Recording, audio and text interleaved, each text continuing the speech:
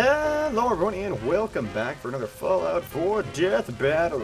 Today's battle is going to be between 25 Mirelurk Queens and 40 Assaultrons.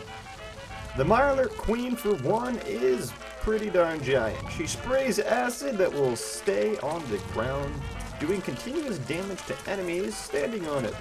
Has a powerful melee attack and a tough thick shell like regular Mirelurk, with also soft skin.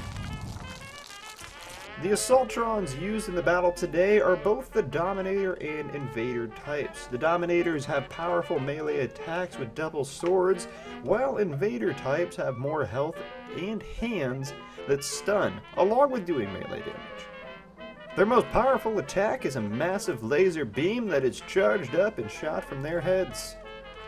With all that being said, let's see how these two enemies face off in a battle.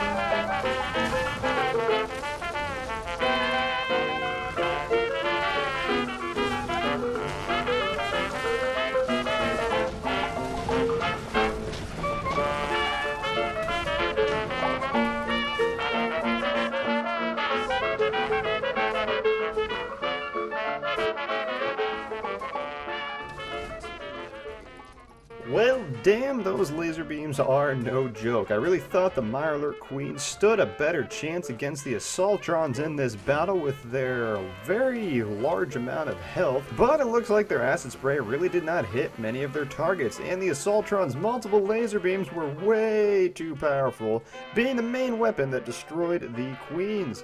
I do hope you all enjoyed this battle. If you did, please leave a like for it. Let me know what 2, 3, 4, 5 enemies you would like to see fight each other, and I will see you all for the next video. Goodbye, everyone!